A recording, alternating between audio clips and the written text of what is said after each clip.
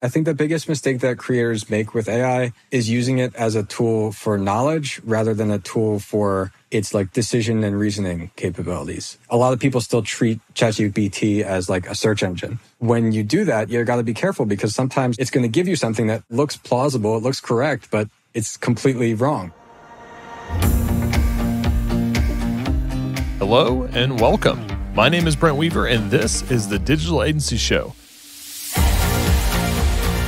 the podcast that goes behind the scenes with today's top agencies and entrepreneurs. I am really glad you're here, and once again, it's time to transform your business mindset.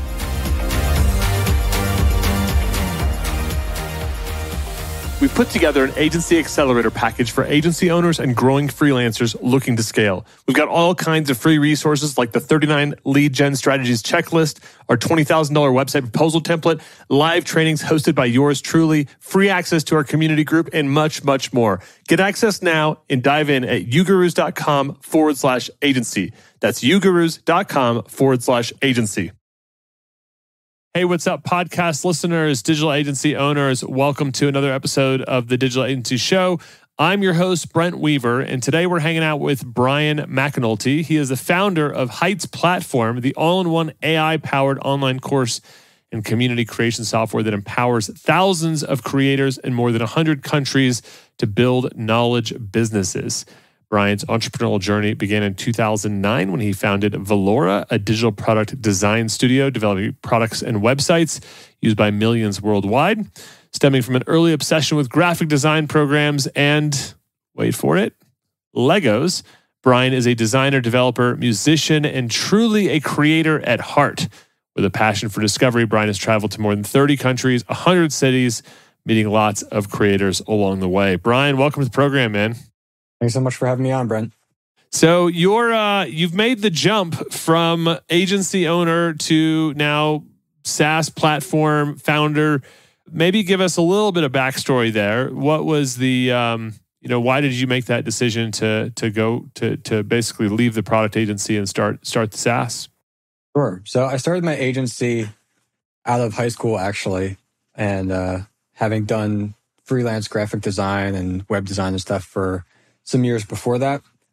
And we started as more this kind of like all-in-one kind of agency. We're doing print, web, video, even a little bit of music stuff. And as time went on, we became more specialized. We're actually a business catalyst partner. As I know you are. That's how I kind of knew about you back in the day as well. And so we were doing that. We were building these websites for clients. Got less involved in the graphics and print, more involved in the web. Websites then turned into web applications. And we enjoyed what we were doing. The web applications were nice compared to the websites in a way for us because we liked that we were getting to solve these different problems rather than the same, like, oh, you need an about page, you need a contact page. But eventually it still had this issue of like, clients always want to mess things up, right? So they want to change everything and all that. And we wanted to figure out, well, how can we build something that's like our vision and what we want? So the initial goal was, how can we split our time 50% between the agency and 50% between working on our projects on the side? So we did that. We tried different things. We tried some digital products, e-commerce, other software businesses. Eventually that led to building Heights Platform, which is now kind of our 100% focus here today. Okay. So you're still doing some product development, or it's all in on Heights? No, it's pretty much all in Heights. We still have some of our other older products running and things, or things that we've built, but like our focus going forward in development and where our team spends the time is all on Heights. Yeah. So, I mean, it's interesting because I feel like sometimes you talk to people and it's like this very like linear journey. Like, oh, I had this idea, I wanted to launch this product. And I'm hearing from you guys, it's been a little bit more of an exploration or a journey to get to the current product that you are working on. And it wasn't just like you went and got VC funding and, went all in on Heights. It was like you used the agency to finance it. It was this more exploratory thing for us. I don't think it could have happened the other way around, actually, because trying all those different things, doing all those different things was really helpful for me to, number one, like gain experience, but number two, learn what we actually enjoy building. And Heights platform, I really feel, is kind of the accumulation of like all the pieces and all the things that we became experts at, that I don't think we would have been able to build it the same way, even if we had the idea like starting out. And what I mean by that is like we got really good at building like software products. And so like we have that as a background, that we have that skill so we can build a software company. It wasn't like, oh, let's have this idea. Now we need people that can help us build it. And we understood, like having tried selling other digital products and things online, like we understood what we would have needed or wanted to be able to do that successfully. And so, and we'd also built other kind of platform-oriented businesses with that business model. So it kind of all came together in like the perfect storm of being able to build Heights. Yeah. So in terms of, did it start as an AI play? I know you kind of have that now as part of the key value proposition. Did it start there? It did not. It started more so from the idea that there were ways to sell digital products online at the time that we first started working on Heights. But in our minds, the things where those kind of tools or platforms or solutions were failing was there's this big focus on marketing. And like there's so many landing page builders out there and things like that. And we kind of viewed that as a solved problem.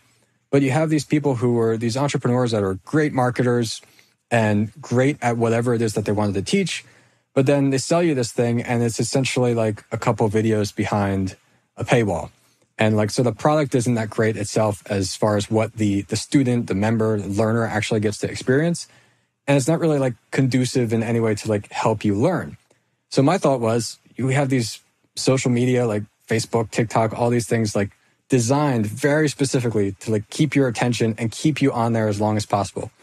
So I thought like, well, why can't we take like certain principles and mechanics from that to build something where we're using that for learning to help students actually get results? So that and like integrating things like a community and everything from the start, that was really a big thinking behind it, because also people were like, okay, well, we'll sell you this big course or coaching program and we're going to put you in this Facebook group. And I thought, well, surely there's got to be a better way that's like more tightly integrated for people to be able to do that, especially if the member or students investing $1,000 or more to become a part of that. So that was kind of the initial thing. And now just in this past year with all the craziness with AI, we've had a massive focus now on AI and how we can make creators' lives easier. Yeah. Hey, what's up, agency owners? I want to let you know about a hosting platform that is giving digital agencies and creators around the world an edge when it comes to site speed, scalability, and profit. It's called Cloudways, and it's designed to create exceptional experiences for you and your clients that guarantees unmatched performance, reliability, and choice with 24/7 award-winning support. Cloudways is excited to offer our listeners a $50 hosting credit in addition to their amazing benefits of their agency partner program. For more details, head over to ugurus.com/Cloudways or use promo code DASCW when signing up. Let's get back to our show. So can you give me an example? I mean, I know as a creator how one would leverage, let's say, ChatGPT to say, okay, I want to build a new course and I want to, give me a syllabus, right? Like just give me a value proposition, So, give me an offer. I mean, how does that integrate into your platform? So the thinking is that kind of like the majority of our customers are independent, like solopreneurs, course creators, coaches. And I kind of feel that the first kind of two people you'd want to have on your team would be an assistant and a coach. And so we thought, well, how can we build everybody their own AI assistant and their own AI coach? And that turned into these kind of two features in our product, Heights AI Chat, Heights AI Coach. Heights AI Chat is kind of like more similar to ChatGPT, where it's connecting to OpenAI APIs. And the difference being that you have access to kind of it has access to all the information that we know. So all the things about how to use Heights and like our knowledge-based content, all the things that we've written about on our blog, our transcripts. So that means you can ask it questions that you wouldn't be able to really get an answer from with ChatGPT of like, how can I set a price for my course? Or like, what's the best strategy for setting a price for my course? But then since we've integrated it into the platform, you can go a step further and then actually ask it to do things for you. So instead of just asking it, where do you go to make the settings for your price? You can actually ask it to make those changes for you. And so you say like, okay, I have an agency course, set the price to $1,000, make it launch in 30 days and publish the landing page. And you just write that out and they'll say, okay, here's what I'm going to do. Does that sound good? And then you just click OK. So it's kind of acting like ChatGPT, but a step further in being an assistant for the actual software you're using.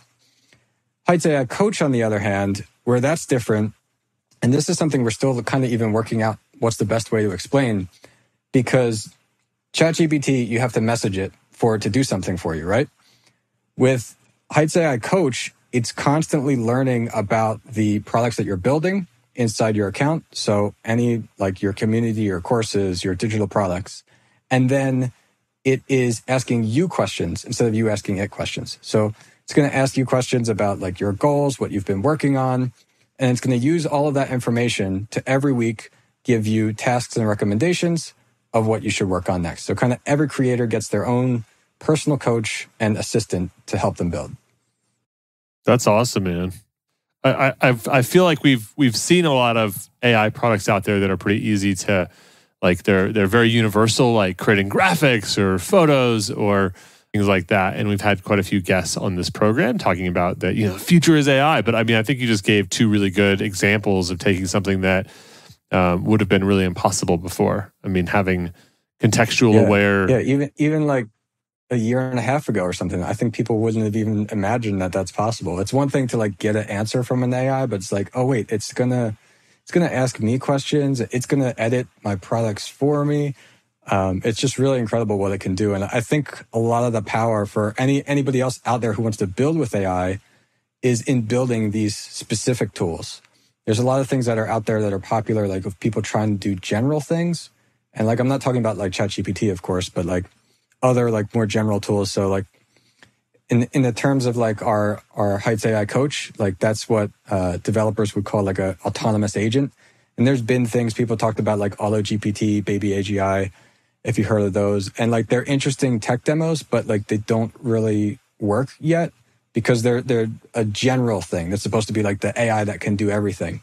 And so it's hard to make that work still with our current technology. But if you build something really specific, then it's possible. So I think there's so many verticals where you could build these like AI teammates essentially for your business or other businesses that can be really useful. Yeah. So is the, I guess with the coach and to some degree the assistant, it's consuming your creator's content, right? Yep. How do you guys deal with, I mean, I know IP is a really big discussion right now in in Hollywood, right? Like who gets the IP rights, right? Is it Brad Pitt's content or is it, Yeah. So no, that's an awesome question. So that was something we realized would be a big concern of creators. And the way that the Heights AI Coach works actually is it learns about your content, but every creator has their own AI coach. So like we're not training the AI coach on everybody's data and then you're going to talk with somebody that it knows about everybody else's like personal answers that they've given or the products that they've created. Each AI coach is in each person's account. So it's really unique to you. And it's trained only on our instructions, like the system itself. So you don't have to worry about any of like your IP getting used or anything by us or shared to another creator in that way. So it stays completely private. The only kind of way that someone on our end sees it is the coach is able to communicate with our team too. And either one, it has certain criteria where it can say like, hey, I think I'm going to need some extra help to help this creator. And it can kind of like loop us in. And two is if like the creator gives us feedback, we can say like, oh, hey, so Brent mentioned that this month he kind of wants to focus more on this instead. And we can kind of like leave that note for the coach as if it's a member of our team as well. Okay. Interesting.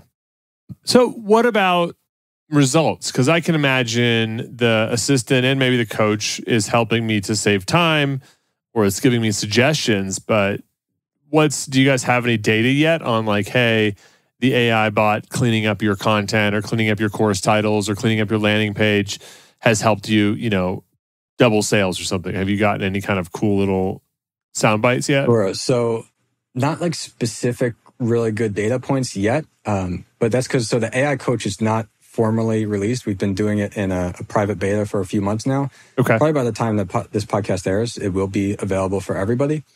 The Heights AI chat, the assistant part, that's been used by everybody for since like around March or April, depending on what features we had with it.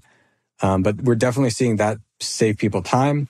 It's saving people on like getting answers to things instead of having to ask our support, which we're happy to answer any questions you have. But like you can get an answer essentially instantly just by asking the AI. And so in that sense, it's even faster than like a live chat. But also for like the brainstorming process is we always tell people if you want to build an online course, you should brainstorm out like, okay, what's the course going to be about? What's all my lessons, my modules? And Heights AI can go and draft you an outline from just your title, but it won't only do that. It'll actually give you recommendations on the title. So if you say, okay, my course is going to be how to build an agency in 30 days, then it might actually tell you, okay, that's great. You got a clear result. You specify the time frame, but maybe like what kind of agency? Maybe we should add a niche in there. And it'll actually give you advice on that to help you optimize it and then give you the whole outline of your lessons and modules. And then you can use that and say, okay, I don't need this. I'm going to change that. And now you've got this starting point instead of thinking like, where do I even start to kind of sketch everything out? Yeah. Are you seeing a lot of your current user base? I mean, do you have data around like them using that versus the live chat support or your normal support system? Have you seen like workload decrease on that kind of stuff? Yeah. So what we did, and I think what's really important for anybody to build like a similar AI tool, and this probably isn't unique in us to anyway, but in ChatGPT, you have the thumbs up, thumbs down buttons in the chat. So we have those same things. And whenever somebody does that, that goes into a separate Slack channel for our team. And so right away, we can understand if somebody either had something that the AI couldn't answer or that the AI, like they gave a bad rating to, then our team can still follow up with them and make sure that they are actually helped. And number two is we can take all those things and then make sure that we optimize our content for the AI so that way it can answer them in the future. And so, yeah, it's definitely helped our support. And like the role of our support team has focused and like shifted more from answering the questions to improving the AI so it can answer better. Yeah. Is there a future where the creator, I mean, I guess, where their content could be, man, it feels like it's AI guided right now. It's like the self-driving car, right? It's like the Tesla, autopilot, right? It's like you still got to be in the car, like, telling it where to go, and you still got to have your hands on the wheel. And if you take your hands totally off, right, like people end up dying or whatever. But is there a future where like there's the self-driving like course, right, where it's like fully autonomous and you can just be like, hey, Heights, just go launch me a course on, how to be a great photographer and launch me a landing page and just deposit the proceeds in my account. Yeah, I think like not quite yet. I think like that's the scary idea. Like if you think down the road of AI, like what happens with like, I don't know, ChatGPT like 7 or something when you say, make me $1 billion and it goes out and does that or something. So we're not like there yet with it. But with online courses in particular, what I think is important is it's not even so much the content is like the main value that people have, but it's your unique message. And it's like the community and everything that you provide around that. And so even if AI was helping you create more of the content in the future, like where a course creator in particularly really stands out in the marketplace is their unique take and message on things, which you can't really replicate with AI. Because like, if you think about like somebody building an agency course, there's probably a ton of different courses on how to build an agency. But like, if you made one, like it's going to be unique to you. Like nobody can copy that because nobody's you. And so that's kind of my take on it on that side. But yeah, I think, was there a second part to that question or was that No, I think it's a good take. I mean, I was just watching a YouTube. It was like Casey Neistat had done a full vlog. Like he had ChatGPT write him his script for one of his vlogs. I don't know if you follow him ever on YouTube or whatever, but it was interesting because he took the script that ChatGPT made and he just produced the exact video. And it was like like it was like the fact that it was, Casey Neistat's idea was have an episode that was written and directed by ChatGPT. Like that's his unique perspective, right? And he came in and he did the whole thing, but it definitely it just lacked that spark, like it missed like a lot of the random nuance. It's like the banter between him and his wife, for example, was like really dry and like obviously was not stuff that they would have talked about today, but it was just like, it had it, but it still was missing like that uniqueness, I think. Yeah. I could see that. Hey, agency owners, are you looking for a strategic and reliable white label partner to scale your agency business? E2M is the #1 white label partner for digital agencies when it comes to website design, web development, e-commerce, SEO, and content writing. E2M is trusted by over 150 agency partners and has been providing white label services for the last 10 years. Their team has over 170 experts and is on a mission to help 500 agencies increase their revenue and profit margins with impactful white label services. Check out their transparent and flexible white label pricing at e2msolutions.com/ugurus. That's www.e2msolutions.com/ugurus. E2M is currently running a special discount for 10% off for your first 3 months. Check it out now. It's available for a limited time. I think the biggest mistake that creators make with AI is using it as a tool for knowledge rather than a tool for its like decision and reasoning capabilities. And so like what I mean by that is like a lot of people still treat ChatGPT as like a search engine. And when you do that, you got to be careful because sometimes like it's going to give you something that looks plausible, it looks correct, but it's completely wrong, right? And if you instead provide the context to it and say like, here's the information, here's the guidelines, here's how I want you to respond, then it's able to use that and give you something that is accurate. So even in the case of like Heights AI with our assistant, the assistant is not 100% perfect on its answers sometimes, but it's using our information, our data, and it's basically taking the information we give it. So it's not going to be wrong in that sense. But it's the same thing like with creating content. Like it's better for you to write something and then have some kind of prompt that says like, here's my rules for evaluating this of how to make it better or something like that. And then task the AI with doing that rather than saying like, just write it for me. Bryan, this has been super fascinating, man. I love the topic of AI, especially around course creators. Definitely hits home for me, and I've pulled a lot from our conversation today. Do you have a quick minute to stick around for our lightning round? Yeah, sure. What is the best advice you've ever received? I think something along the lines of just do it. I think you got to take action with what you want to accomplish. Which of your personal habits has contributed most to your success? I think my desire for balance, prioritizing like balance and lifestyle and kind of the freedom I'm looking for over maybe like financial success and other kinds of success or accolades. I think that's allowed me to kind of enjoy everything I'm doing along the way rather than be stressed about it. Can you share an internet resource or tool you've been using lately that you think our listeners would find valuable? For an interesting AI thing, I think nobody's really talking about, there's a note-taking app called Obsidian. It's a free app. It's not really an AI app itself. It's on like Mac, Windows, everything. But it has 2 plugins that I found that are these free community plugins. One's called Smart Connections, one's called Copilot. And these you can plug in an OpenAI API key, and it lets you talk and ask questions with all of your notes. So I put in all my podcast transcripts there, and you can say like, what's the most surprising thing I ever said? Or list 5 things that I said about this. And it's really powerful, I think, for a creator to be able to say, I want to like organize my content and figure out how to repurpose it, things like that. Awesome. And what book could you recommend for our listeners? I have not had time to read enough lately. A book, I wonder what it would be like to read it again now, but 4-Hour Workweek made a lot of things click for me early on as I started my journey. And that's something that before even finishing it, I was like, okay, I get this. And my clients aren't near me anyway. I'm going to go travel the world and all that. So that was a book that helped me kind of launch my path and everything. Awesome. We will link out to those 2 apps, the Copilot and Smart Connection, as well as The 4-Hour Work Week by Timothy Ferriss on our show notes page, ugurus.com/podcast. So if you're listening to this week of, go to ugurus.com, click on podcast, and you'll see Bryan's episode at the top. Click on him, and you'll get all these tips, takeaways, links in one place.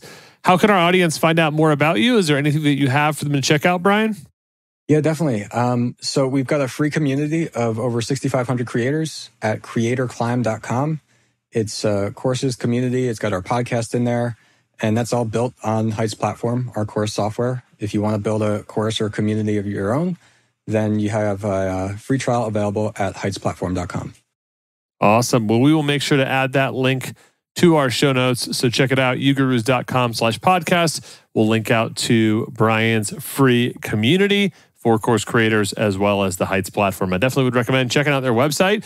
The AI stuff definitely piqued my interest, and it's been cool to hear some of the backstory and thoughts that have gone into some of those innovations. Bryan, thanks so much for stopping by the program today. Awesome. Thanks so much, Brent. And that's it for this week's episode of the Digital Agency Show. Stay tuned each and every week for more great content coming to you to help you grow your digital agency so you can achieve freedom in business and life. Until next time, I'm Brent Weaver. We've put together an agency accelerator package for agency owners and growing freelancers looking to scale. We've got all kinds of free resources like the 39 lead gen strategies checklist, our $20,000 website proposal template, live trainings hosted by yours truly, free access to our community group, and much, much more. Get access now and dive in at ugurus.com/agency. That's ugurus.com/agency.